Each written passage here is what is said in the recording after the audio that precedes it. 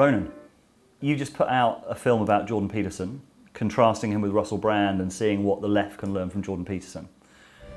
It's become more important to display loyalty to our political tribe than it is to understand a person or an issue in all of its complexity.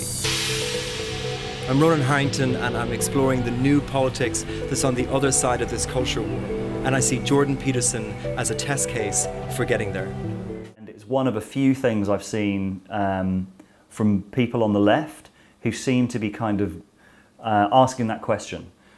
But also, I think there's a sense with some people on the left that they still don't want to have that conversation. Did you feel nervous about doing it, and what were your conclusions from doing the project? Yeah, I mean, I was pretty sick with anxiety in like the weeks leading up to it, because I am from probably like a traditional left activist circle where there's a real allergy to Peterson, if you want to just put it softly. And what we wanted to do was maybe ask, what is a yes and to Peterson? Like, what is an approach that honors his strengths and really kind of recognizes the contribution that he's made, but also from our perspective point to the gaps in his thinking. But even a tacit acknowledgement of those strengths, there was the fear that that would be seen as, on some level, a betrayal. And that did play out in some of the comments to the video. We had a broadly positive response. We had people say, like, thank God, a refreshing critique from a left perspective that isn't just dismissing outright, that there's some attempt to engage. But it was really nice the way you framed it. Like, we're especially in social media, we're tempted to say, to make an either-or judgment all the time. Yeah, well, this is in a way, the video was about Jordan Peterson's thinking, but on a more meta level, it was a commentary on our political culture. So we face this enormous pressure to either love or hate either public figures or issues, or to endorse them and to reject them, and to be very public in that. But people and issues are really complex, and with someone like Jordan Peterson, I can see lots of, as I said in the video, profound contributions and strengths, and also areas where I feel like his thinking is really off. And how can you hold that complexity in a tribal, polarized culture where you're kind of shut down for holding it? And I think that that maybe is the new political space that's opening up, is more and more people willing to go, like, no, I'm not going to just fall into a binary. I'm going to try and stay open and hold the complexity. Yeah, it's something that we've talked about before on our podcast, is that the test of sort of maturity in a way is holding many truths at the same time, and not necessarily sort of saying this is true but this is also true. Yeah. And it seems that we're at a place, this is also sort of the intellectual dark web for me, is kind of like, is it possible to think in public? And thinking in public is very different from kind of reacting to things. And I think you're probably right that now a space is starting to open up for that kind of dialogue, whereas maybe it wasn't or hasn't been. Because also the sense that the mainstream media doesn't necessarily allow that to happen. If everything has to be fitted into a 5-minute soundbite or whatever, there's not really a lot of time to unpack ideas and develop conversations, and it feels that there is a space opening up for the possibility of genuine thinking in public, which I guess is really an interesting place to be.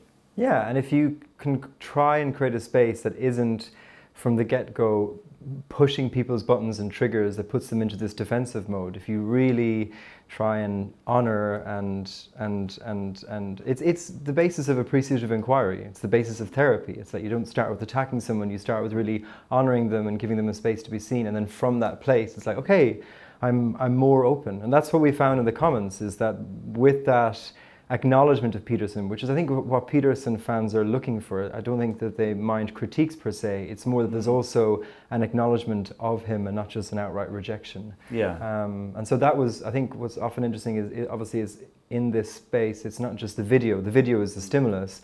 And actually what was interesting to notice was just, did the tone or the conversation change? Did it become more generative? And I think that that's probably where we should be trying to get to. Yeah, that's a really interesting point as well, about, firstly about that we can only start to inquire from a place of safety, which is absolutely true. And actually, if you, like Peterson talks about this and Ian McGilchrist talks about this, we have two systems. We have one system, and this is polyvagal theory if you want to kind of look at what's going on underneath.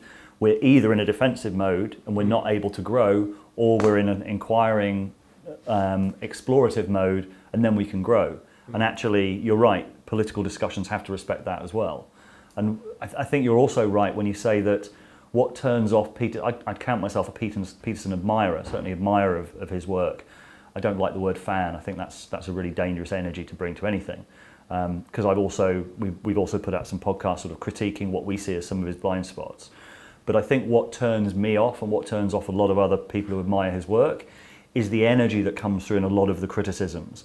Like you read things from reporters that just say charlatan, fraud, and you read it and you just think, okay, there may be things that he's not seeing, or he's got blind spots, as everyone does, but the energy in much of the criticism is just so off that I think it really makes a lot of people who've become extremely familiar. This is the other thing, people have become deeply familiar with his work over a long time, usually in their own time. So when they see this coming out in the media, they just think, okay, there's something off about the way that he's being critiqued. But what's interesting is that also needs to be met with the same energy of that person being seen and understood. That principle goes all the way down. So in this case, the people who respond and say he's a charlatan, he's a misogynist, he's a fascist, it's like, what's going on there? Like, what aspect of them are feeling unsafe that would lead to a very reactive response instead of open curiosity? And I think that behind that is a whole set of emotional needs. And so I think that at its best, it's pointing to a form of political engagement that basically doesn't immediately dismiss, but actually inquires into what's the thing behind the thing. Yes, people mightn't be open to that, but I still think there's an opportunity to model that as a general principle, even if someone is unwilling to engage with it. Because I think that if you take, let's say, writers in feminist circles, they have red lines around if there is a feeling that there is sexism, there is misogyny, there's an undermining of, let's say, black rights movements, and whether or not Peterson is transgressing them is another thing. But that if there is the feeling of that, clearly that activates a very strong no. And I think that I've been thinking a lot about this in terms of, the left's relationship with identity politics, and there's a lot of talk about, it needs to get its house in order, it needs to reject it and move into a space that more people can get on board with it. But the question is the politics that we need nowadays a kind of a reject, or is it a can we try and integrate, can include, can we listen to the genuine feelings that are there that lead people to believe that the world can be primarily understood as an oppressive system where there is an oppressor class and there is an oppressed. And even if that analysis is wrong, there are clearly personal experiences, there are clearly emotions there that have to be dealt with because they don't go away. It's like you're just rejecting it back into the shadows in a way. And maybe I'm curious, like, how do we do that? How do we bring what is a therapeutic approach to political conversation? And is it possible? I don't know. I don't know. I mean, it's interesting because one of our criticisms or critiques of Jordan Peterson was that he is too reactive, that he is subject to a lot of these kind of relentless attacks from the media, but that our point was if he starts getting into reactivity and response, then a lot of people are not going to hear his message. They're just going to see angry white man. And when we put that critique out, there were quite a few people commenting and saying, you're just blaming the victim because he's just reacting, he's being attacked relentlessly, and you're saying, and effectively we were asking for an almost superhuman level of transcendence from him. And that almost nobody would have been able to maintain under the weight of so many of the mischaracterizations and stuff that we see from the media. So it's like, if we're asking for, I think you're right. Like I've thought this for a while, that we do need to introduce some form of political therapy into the discourse. It's like, okay, what's really going on? What are the experiences that have led you to, because our political views are almost always a reflection of a deeper psychological reality. And I think unless we make space for that psychological reality, there's no hope of any kind of generative dialogue or real meeting. But we're asking an awful lot of people to be able to do that. Personally, I think all we can do is create a space where that is the dominant frame, that is then you create the space that's the dominant frame, and then other people can come into it, but understanding that not everyone will be able to do that, and maybe that isn't a frame that is appropriate for everybody. And at some point, if people have like wounds that mean that they're really not able to engage in generative dialogue, then accept that inclusivity only goes so far. And this is a big problem on the left, I think, is wanting to have a space that's completely inclusive of absolutely everything. But then if you're including people who are not able to respect the ground rules of what an inclusive generative dialogue means, then I think that's where the left gets into trouble, because it's not very good at policing boundaries around the ground rules of its own generative dialogue, and then it gets hijacked very, very quickly.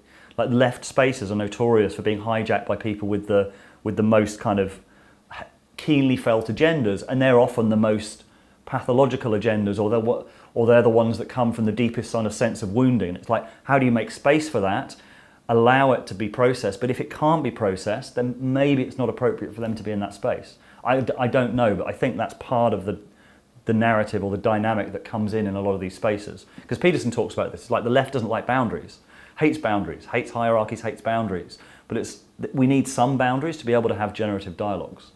Yeah, I mean, I agree, and I think you've described broadly the parameters of what that looks like. I just don't know how you can do that online on Facebook when the like button is determining most people's behavior. I do think we should expect it of Jordan Peterson. I think that if you rise to such a level of influence, there is this transition that you make from becoming the kind of the backbench politician to the statesman. And like statesmen, apart from Trump, behave differently when they're on the world stage. And you know, the thing that maybe I've been most allergic to is just the degree to which there's such a rejection of young student activists who might be kind of in the throes of a particular ideology that they mightn't be able to see, but they're also young students and they do mean well and they do see a very fucked up world and want to change it.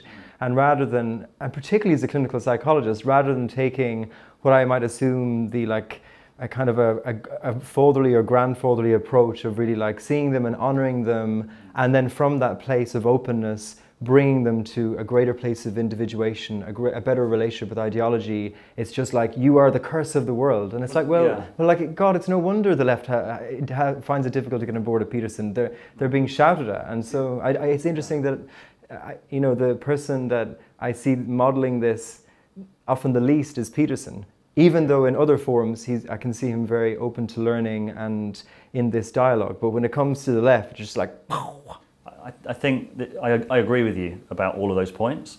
I think there's the issue for me is, because he says this also, it's like he says people don't have ideas, ideas have people. So if that's true, then where is the compassion for people who are under the sway of a pernicious idea? And I think part of that is that his trajectory so far has been in combat with the left. I mean, this was his job was at risk. And then he was also, I think, quite quickly, because of the times we're in, pulled into one side of the culture war. And that worked for him for quite a while. And I agree. I do think that, especially now, I kind of hope that there could be some more openness to dialogue with the left. Because I actually don't think he is, he's characterized as being on the right. I genuinely don't think he is. I think he is more of a centrist. And I think his natural sort of place of, if he hadn't been sort of pushed so far by a lot of the kind of the media interactions that he's had, I think his natural place would have been midway between the two. But I think the optics and the way that he's sort of gotten success by pushing the kind of anti-SJW student politics thing has probably locked him into a little bit of a reactivity towards it. And maybe there's some kind of aftermath of the experience that he went through in Toronto as well that comes out in the way that, because the way that he talks about the left is different from the way he talks about the right. Yeah. So I would say that there probably is some political PTSD going on with his experience in Toronto. And I think that in any dynamic, it's not just him being assailed and being reactive, he's also co-creating that dynamic. And I do think that he has ridden the wave of anti-identity politics, anti-regressive left sentiment to get to this point. And I think that what all of us are calling for is, can there be a transcendence of that? Like in true developmental fashion, can you know, can Jordan Peterson reinvent and remake himself in order to unify more people? And but maybe but from what I see is that I don't see him being in a relationship to the left. Like, the things that I would want to see from him is less skepticism about climate change, more like explicit critique of Trump. Like, there are certain, like, you know, I don't want to describe it as a box ticking exercise, but there are things that we would need to hear on the left in order to feel like, oh, this person speaks for us. And I rarely see that. Yeah, but my thing is, I still don't think the left is at any point ready to meet him. That's my problem, because I even see, like, people. So obviously we're deeply interested in sort of integral thinking, this idea of yes and I don't see, even when I see kind of integral thinkers talking about being yes and with Peterson, the energy of it for me is not yes and. It's still rejecting, or it's still saying, no, you're wrong about this. I'm not sure the left is yet. I think it's starting to have that conversation that might be able to kind of integrate what he's saying, but I don't see it happening yet. And I think there's still work that needs to be done on both sides to be able to get there. Yes, definitely. Maybe, and this is an idea that came from Jonathan Rowson's essay Critique, is that it is a yes and, or it is a both and it's an either or. So you can have a fully rounded position on Peterson's virtues, his weaknesses, and then come down on the side of, ultimately, I don't think you're a positive force in the world. Ultimately, I'm critical that you don't talk enough about structural problems and systemic issues. This is the theme of the video that we released, was like, I would love to see Peterson talk about systems change, what needs to change on a structural level. I think in the interview that you've done with him, you've talked about the structural conditions for psychological growth. Like, that's the territory I would love to see him move into. And also in terms of his, like, he's very male-centric, and I think that it's great that there's a public figure that is standing up for men, but it also, ideally, it would take a progression towards being integrative, and that women would also feel like he speaks for them, because currently it's very easy just to see that he doesn't. We connected over a project called Alter Ego, which is now your media channel and a couple of gatherings over the last couple of years. Do you want to sort of describe what the framing of Alter Ego is? What's the aim with Alter Ego?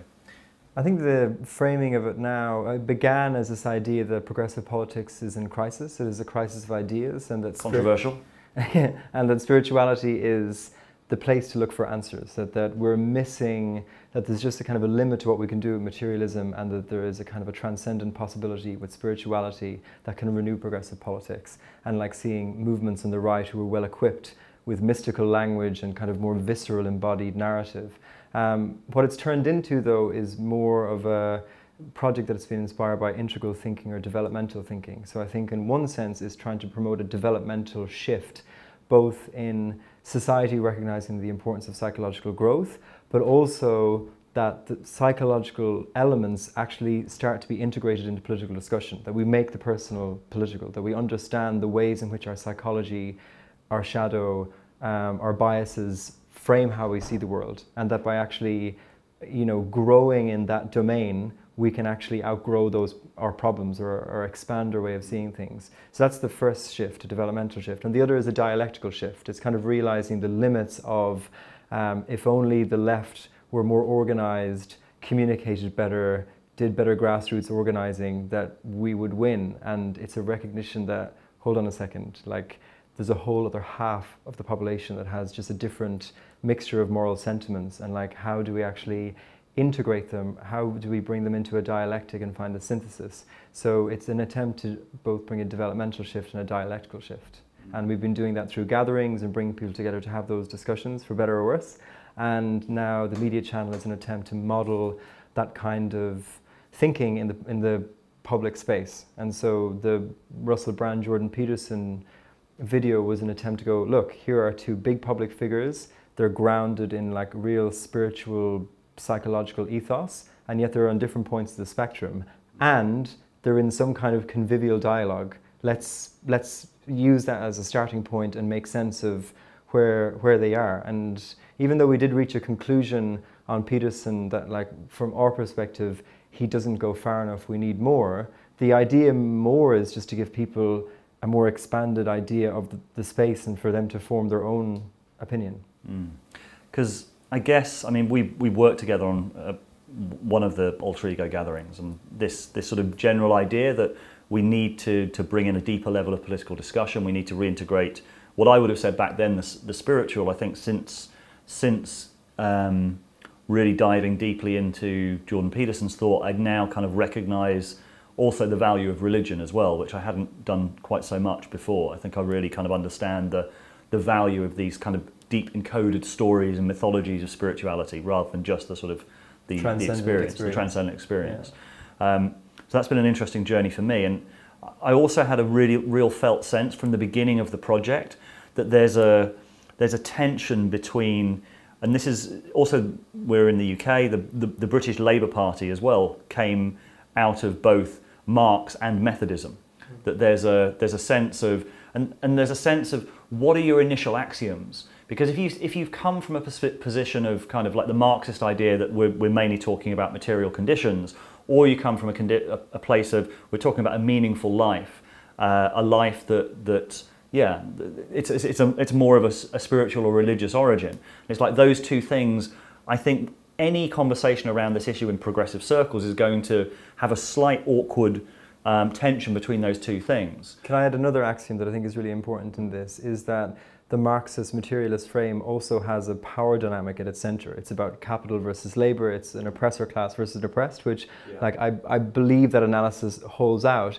But with a spiritual perspective or a psychological perspective, there also is that realization that every person in that dynamic is suffering on some level. All of us are wounded, all of us are playing out dynamics from our childhood, and it adds in just more spaciousness around that and a possibility of some kind of resolution, rather than the dominant frame in Marxism, which is counter-hegemony. And again, I also do believe there is a place for counter-hegemony, and that there are powerful individuals and systems in place that are damaging, and they need to be contested. But I also think that one of the brilliant aspects of the spiritual is this greater compassion for the individual, no matter where position they occupy in the hierarchy. And I think this is something that Jordan Peterson talks about, and I really recognise as being a fundamental difference, is I think a lot of people implicitly accept a set of axioms without necessarily knowing that they do.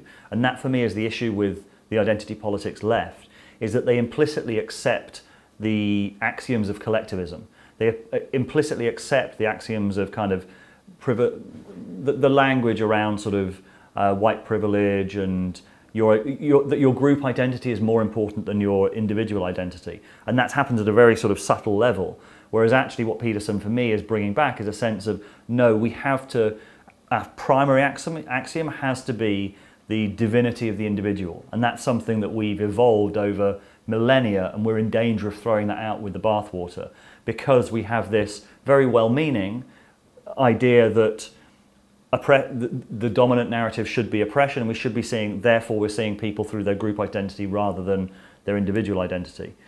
So I would slightly disagree, or at least maybe offer another perspective. So you have like Deleuze and Guattari, who are like kind of famous postmodernist theorists, who would say that the individual is dead and it's the dividual. It's the transpersonal individual that lives in relational context. And the idea of this binary between the individual and the group, and Peterson kind of really bringing the individual back, I think that it's a false dichotomy. And I think that we need to, I'm basically just introducing that as a concept for us to hold, rather than seeing the two things in tension. But it's like, for me, it's like, it's a both and. It's very clear that if the group becomes all important, that can lead to all kinds of tyrannies and kind of the collective ethos sweeping over. Like 20th century is like to some degree that story. And there is a need for individual agency within that, but there also within that feels like it can become just very Ayn Randian, I suppose. It has this sense that it's the individual on their kind of Nietzschean journey of manifestation. It feels very masculine, male-centric, and maybe less feminine and relational. And I don't have a conclusion on that. I'm more just introducing more frames? Well, for me, it's like it's an incomplete story. The individualism story is, for me, correct, but it's incomplete. Like my sense, and this is from personal growth and my sort of spiritual journey, is that by going really, really deeply into my own process, like really identifying my own sort of limiting beliefs or my own kind of conditioning or my own wounds or whatever kind of, and as I have fixed those more and more, I feel in increasingly, firstly that I feel more in a position of contact with other people. Like I think that's the catch-22. I think that's the paradox, that we start to kind of decide, well, either it's individual or it's a collective, and the left prioritises the group and the right prioritises the individual. For me, the resolution is, no, it's only by really individuating, really going deeply into ourselves and really kind of becoming ourselves, giving birth to ourselves, as Jung talked about, then we have the potential for genuine contact and genuine collaboration. And if we jump to that space of, no, we're all part of the tribe and we can collaborate together, often what comes out is real shadow stuff, and like it's that for me is like the catch-22. We go deeply, deeply, deep into our own process, and then we find we're all the same person looking out through different eyes, and it's a direct embodied feeling of connection rather than trying to kind of create this connection which maybe hasn't manifested naturally. Yeah, so I totally agree with all of that. And I think that if we look at this from an evolutionary perspective, like why has Jordan Peterson come on the scene right now? Why has his message resonated so strongly? I like reject that it's purely because of fragile masculinity and he's the intellectual we deserve. That's kind of the sentiment on the left. I do think that from an integral perspective, it's a correction of a lower tier that the individual does have to individuate, because if it just leaps straight to postmodernism, universal collectivism, it's lost. And so I do think that Peterson is a really necessary stage on the journey, but we need to move fast and we need to start reintegrating that with greater and greater, I suppose, ultimately wholeness, both on an individual level but also on a collective. And maybe the danger is that, yes, we all have to go through our individual journey of self-actualization, but because that takes place within a broadly speaking individualistic culture, it's the classic critique of spirituality. It just ends up as narcissism. And again, this is a point that Jonathan Rowson raised in his paper, is that the true self-actualization is often born out in service to community, in service to the greater whole that you're a part of. And I suppose the question is, does Peterson's narrative orientate us towards that way? Do we see it resolving the systemic crises that we face in the world? And that's maybe where I feel like potentially it doesn't go far enough. I think he would argue that if enough people got themselves together, then those systemic crises would be a lot easier to solve, which, I mean, I agree with that. I also think that there is probably a place beyond him, which is kind of, I guess, what you're pointing to. Yeah. But I really feel like we can't jump there, and I think I think most of what we're seeing at the moment is a kind of jumping beyond, not doing the work, not doing the kind of the deep work of self-responsibility, of really kind of identifying. He said a couple of really interesting things in the interview with me. How do you know that you're not avoiding your personal responsibility? And people on the left go, no, I'm not avoiding my personal responsibility. He said, how do you know? Pay really close attention. Don't just dismiss it. How do you know? Because personal responsibility is an incredibly difficult thing to take. Like full personal responsibility for everything that you've done in your life. Really? And it was a kind of really interesting moment. It's like, yeah, that's a lifelong process. It is a lifelong process. And also I think that I think that the idea that we need to like fully mature and get to that place of self-actualization before we get to collective issues is it just, given where we are in this moment in history, I think that that's not a good option. I think that we do radically need to do that inner work, and it needs to express itself in really tackling global problems that we face. And I also think that like some credit needs to be given that like it's easy to characterize the left as a bunch of materialists who haven't done inner work. But like if you look at people in our circles, there's lots of people who are doing lots of inner work, and they are involved in broadly left-wing causes, and they can recognize when a group dynamic is getting toxic. And I do think that there is a growing constituency that are doing both. And yeah, maybe that there is more of an emphasis on the systems change thinking and less on individual work, and they haven't done a proper self-examination of their shadow. But like, you know, you also have to work with what you have. And I think that, again, I do think that in the kind of the evolution that the individual does on some level need to be recalibrated, but then it's like, right, and then let's go, or we'll have a pretty shitty context for the individual to operate in 50 years. Yeah, which is an interesting, in one of the interviews we did with Jamie Wheel, he made this comment about specifically identity politics, because he has been involved in these kind of, social change or really big projects, and what he found was that they got taken down. Why he describes it as he assumed that everyone basically outside the alt-right was kind of an okay guy or an okay person until he basically said he was kneecapped from the left, which he never expected. And it was because the problem with identity politics is it stops you from even moving forward. Because if your axioms say, well, we can't move forward until we've got 100% representation, we can't move forward until we've made sure that every single voice is being heard, we can't move forward until the list is endless, because the number of people that would need to be involved in this particular conversation would be astronomical before you can even move forward. And I think that is the issue for me on the left, is that we have this very toxic worldview when it's taken to an extreme that actually is pretty much kneecapping a lot of the sort of potential positive social movements. So again, I agree with you. Like, it's deconstructing by nature. Its art is in pointing out the flaws. It's kind of inimical to going out there initiating. There was a really good example of the Swedish Initiative, which was a new political party that is inspired by metamodern thinking. The New Yorker did a piece on them, and they had just so much promise, so many talented people, and then it took a couple of voices to throw out like somewhat unsubstantiated accusations of sexist, misogynist behavior, and the whole project was just like torpedoed. And it's just so easy to do that. So I do recognize that, and also that identity politics is a spectrum, and there is like really extreme versions that are like that, and there's also mature and thoughtful versions. And I think that like we have plenty of people who are really involved in intersectional activism, in identity politics in our circles, and like it is fascinating to talk to them about like what does a mature, thoughtful identity politics look like. You know, even just a simple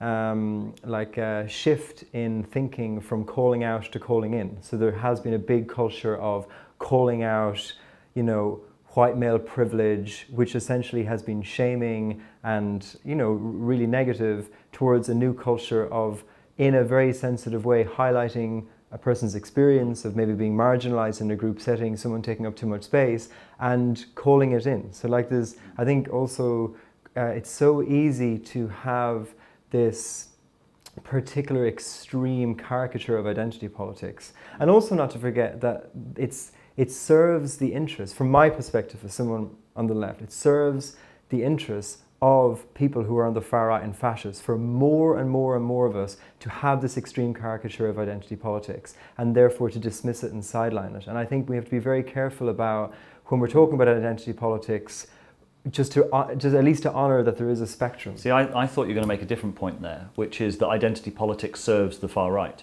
And it does. It does. Because this is the problem. Yeah, it does. Basically, the left is creating a situation where they're making your group identity the most important thing about you, and what is going to happen is the far right are going to say, well, okay then, we'll play identity politics and we'll win because there's more of us. This is terrifying. Yeah, so I agree that it does fuel the right, and the right plays on that by highlighting the caricature that more and more kind of mainstream soft left liberal groups are now identifying with. Like, I think that there was a real cultural moment when Jonathan Pye did his 4-minute brilliant comedy piece on identity politics, and there was that collective, yes, we can finally rip the shit out of this, but also underneath it is like decades of genuine analysis about the ways in which people experience advantage and disadvantage, and we shouldn't be throwing the baby out with the bathwater. We should be really considering that very carefully, because it's very easy to wade in with very little understanding, take this kind of caricature and then go, the left needs to get its house in order. And I think that is...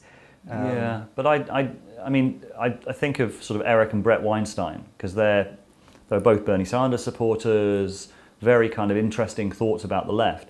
And first thing I'd sort of reframe it, and I think if Peterson talked about it like this, I think people would understand his kind of critiques of identity politics a little bit better. It's like, it's okay to, like, equality, fairness is a good value.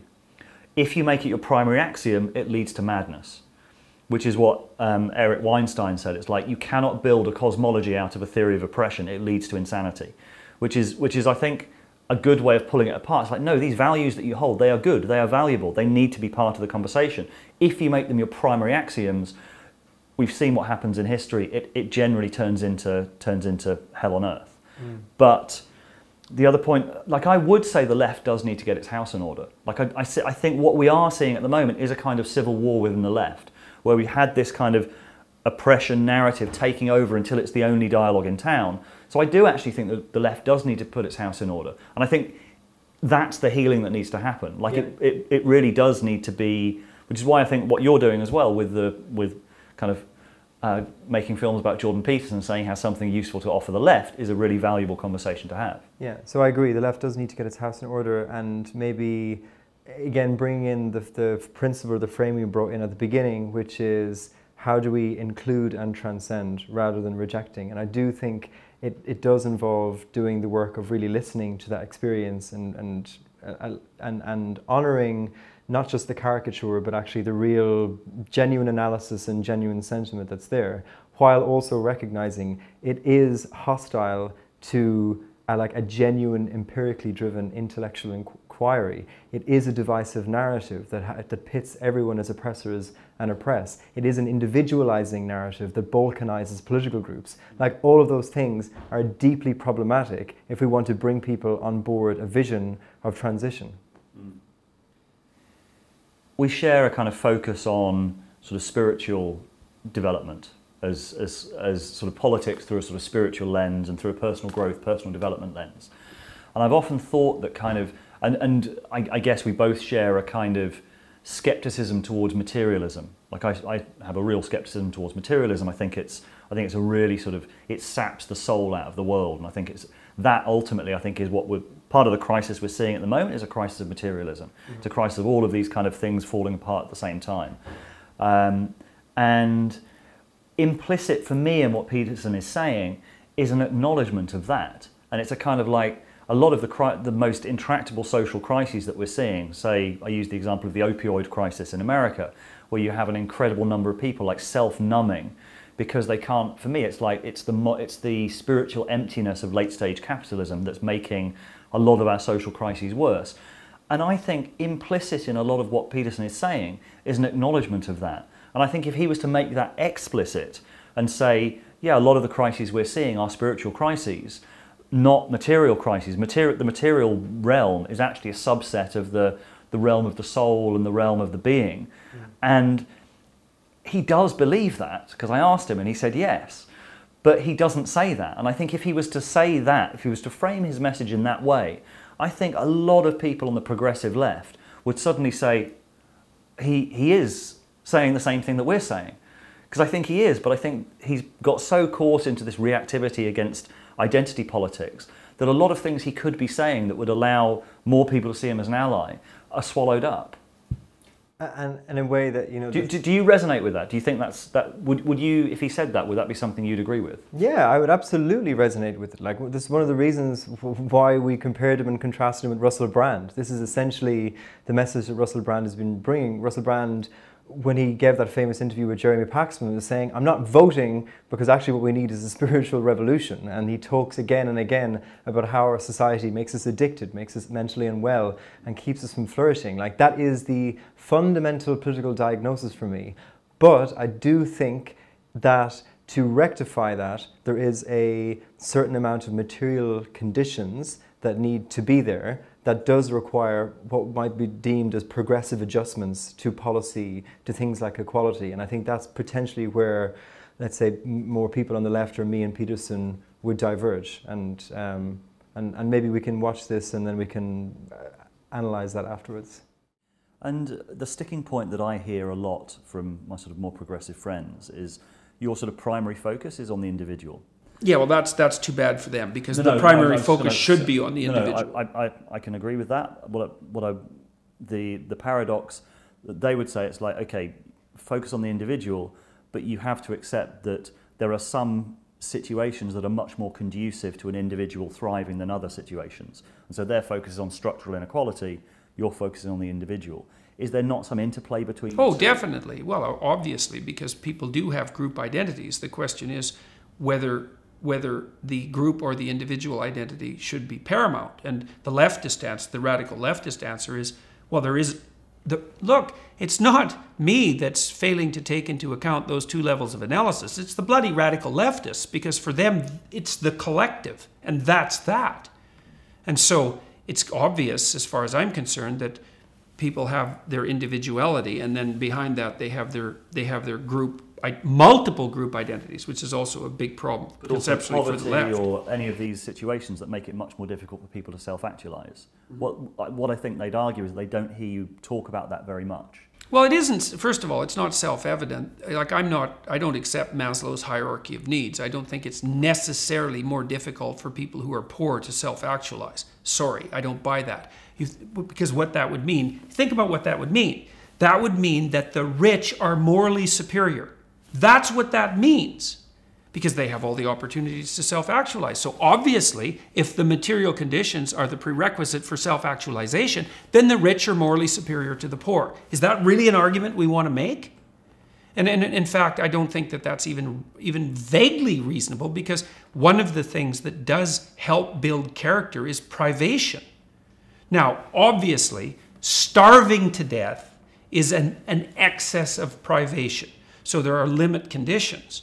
But it's a leftist trope that the provision of additional material resources will produce ethically superior human beings. Sorry, not true. And in fact, sometimes quite the contrary. So I don't buy that argument in the least. I also think that under most circumstances, accepting those of exceptional privation, and even perhaps under those conditions, in most cases, your best bet to move people forward is to concentrate on the development of their individual character and their individual moral character. And because moral character is actually, your moral character is actually the set of tools that you have to operate effectively in the world. Because otherwise morality would be of no utility. And morality is, in some sense, precisely that which is of maximal utility.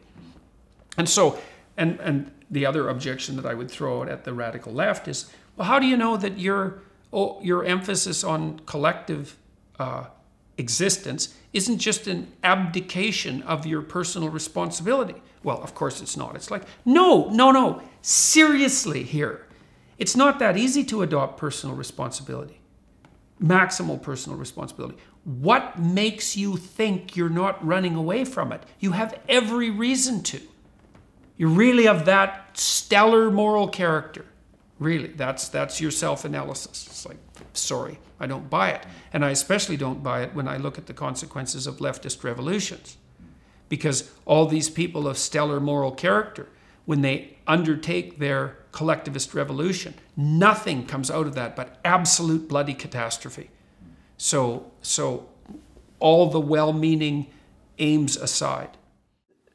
I found this really interesting because implicit, I think, even, and it really landed for me when Peterson made this comparison with Maslow's hierarchy of needs, which is kind of the simplified way of saying, okay, once you've got your material needs set, then you can move up to your social needs, and then at the top is like self-actualization. So he's sort of saying you need to have many of the other things put together before you can move to self-actualization. And Peterson was challenging that and saying, no, because then what you're basically saying is self-actualization, like moral virtue, moral kind of, moral virtue is only available to people at the top of society, which I'd never heard before and actually kind of floored me when I heard it. What did you make of it? Well, I think that he is right, that it's not that we give everyone, we make society more material equal, and then all of a sudden everyone is self-actualizing. That's simply not true. Very wealthy sectors of society can stunt development as much as very poor areas of society because they have cultures in a way that are inimical to growth. So I would say that it's not an either or, it's about understanding the optimal level of support and of challenge. Both of those things are really important. So people who are in potentially more deprived settings might have adversity that is hugely character building, but if it's too much adversity, if literally there is just an overwhelming set of constraints on the individual, it, far from inducing growth, it can be suboptimal for any kind of development. I think that there's a basic, with a spiritual, progressive political critique of this, is the idea that we do need more, there is material conditions for really spiritually and psychologically growing. A lot of them are just around having the time and the space and the freedom to reflect on ourselves, even just to be able to do courses. Like I think about like some of the core things that have made a difference to my development. Doing a Vipassana, that's a 10-day meditation. That is a luxury if you are working on a minimum wage in 2 jobs to take 10 days off. If you've got 2 children, that is a complete privilege and luxury of time and space. I did an ayahuasca ceremony in Peru. That is a complete luxury of having enough money to fly to the other side of the world where ayahuasca is legal and do it there. So I think that like there are, if we think about in our spiritual progressive culture, it is a very privileged space. It's all of these workshops that you can do from shadow work to tantra, all of which cost an arm and a leg to most people, and that is a purely material barrier to entry to higher levels of development and growth. And so for me, that's where it comes from, is that if you know, yes, 12. It's also about what you want to prioritize in your life as well. Yeah, there is individual agency, and if you really do want to grow, you could be in any place and you could get to a better place. And I think Peterson does talk about how we use our social context, our culture, our society as an excuse to actually be like, get your fucking shit together, like do it. But at the same time, if we're thinking about a society, how do we like to run society? We would like for us in Alter Ego, our vision is a deliberately developmental society. All institutions, from family, community, health service, legal justice system, the economy itself is geared towards the development of the self. Does that mean that we radically redistribute everyone so everyone has the same? Well, no, if the empirical research proved what Peterson is saying, which is that isn't the correct conditions. But that's a materialist. You're then imposing a materialist frame on that. I'm saying that if you're talking about distributing material goods, to the degree that I think that there does need to be a certain material threshold to give people literally cognitive, so like universal basic income or something like that. Yeah, that might be an example. Like it's used as an example of how it helps with job matching in the economy, where people just have more time and space to go, what's the next best move? Do I go for this job or do I take some education? Whereas currently, there's literally no time and space. You just get the next job if you're in a lower rung of society. So, progressive employment law, the amount of hours that you have to work, the amount you're paid, all of these things, like I see it as, do you have cognitive bandwidth to engage in deeper levels of inquiry, to engage in your own development?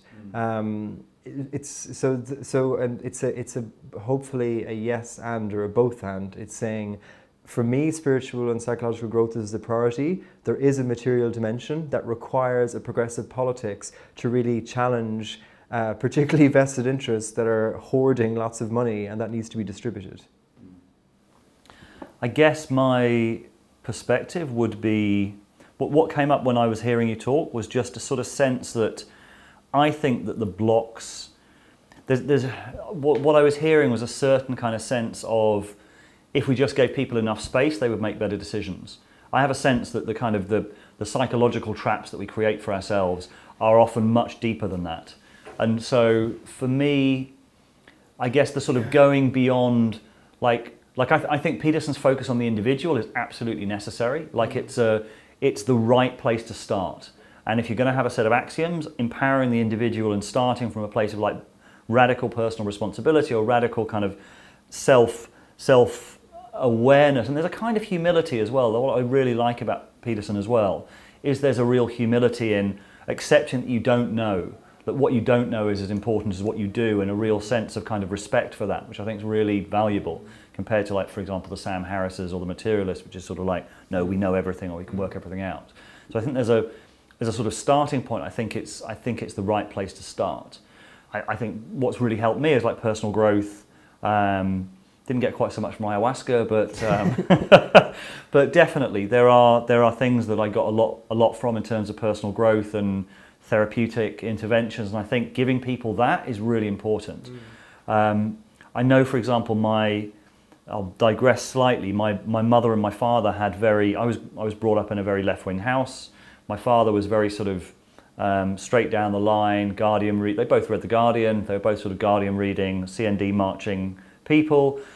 My mum went through a process of real difficulty. She started working in a poor school in Southampton, and what she found really difficult, so she had a lot more interactions with the actual, like, they both wanted to help the downtrodden, the poor.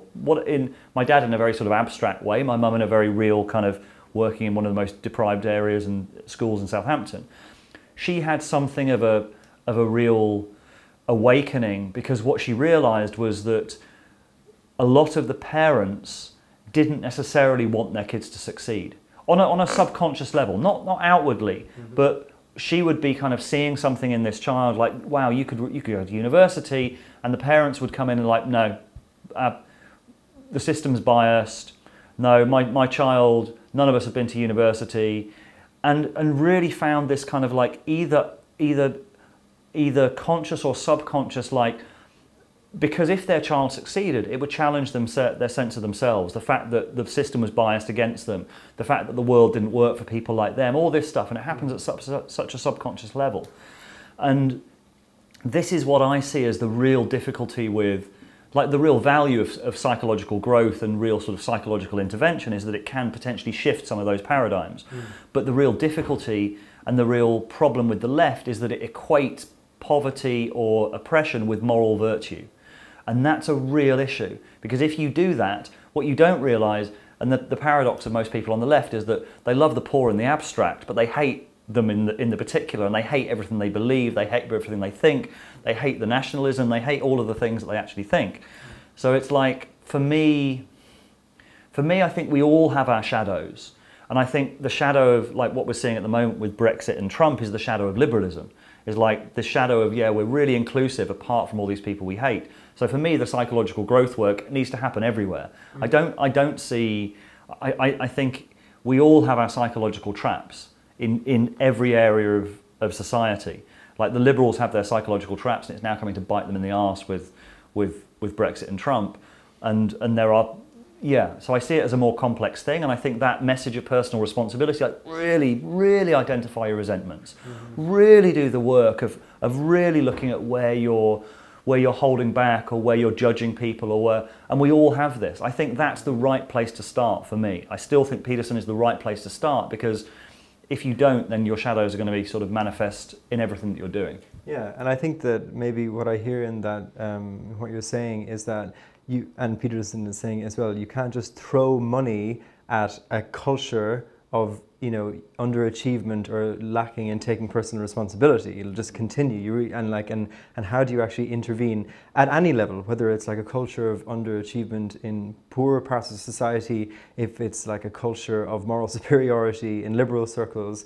But I do think that maybe the future is a combination of both. So I'll just give you just a practical example. In the RSA wrote a report on basic income, and it wasn't just getting like the actual numbers right about how much to distribute. It was also putting together a conditional response mechanism where people would voluntarily contribute in the community, in society, in exchange for the money. So it wasn't like you're not going to get the money until you do it, but there was a certain set of interventions that would create the conditions for people to more likely to experience a kind of a more service-orientated, citizenship-led identity in the absence of work in a future where there's full automation. So I do think that maybe there's a sweet sort of generosity and boundaries at the same time, which Yeah. is the issue that we often yeah, find. and again, but I do think you can have let's say, for example, a welfare state that really emphasizes psychological growth work that isn't just about healing, but it is about get your shit together. But there is resources to do it, which is generally speaking more likely to come from the left and from progressives who believe in actually investing in public services. So again, it's how do we marry this really important message about individual responsibility to break through these very entrenched cultures, and how do we actually galvanize, broadly speaking, left-wing and progressive sources to actually fund it and to make it happen. And that's, for me, I think, the opening that I see with Peterson. I think in this and other conversations we've had, we've clearly got sort of different, like we have different priorities in terms of kind of our perspectives, like personal responsibility or social change. But I think we ultimately come from the same place in that I definitely believe in the value of structure. I believe in the value of government. I believe that a political project based around personal growth has a real chance of succeeding. Like, I really do think that that's something that's worth having. And then holding the tension of, but it comes down to the individual responsibility at the same time. And this kind of realization of, okay, we need to give people the opportunities, but ultimately we can't encourage people to take them. Yeah, and just an overcoming of the developmental blindness of policy. Like, what a bankrupt idea to think if we just threw more money into the welfare state as it stands, that would be able to tackle a cultural issue. Like, it's a joke. It's more that we need serious psychological support and psychological intervention to equip people to support themselves on their own journey of becoming. So it is, again, it's something that is enabled by a collective decision to really pool resources in a certain area, but with an emphasis on actually where it is likely to be effective, which is at the individual psychological and even spiritual level, if we can manage to get there. Ronan, thank you very much. Thank you.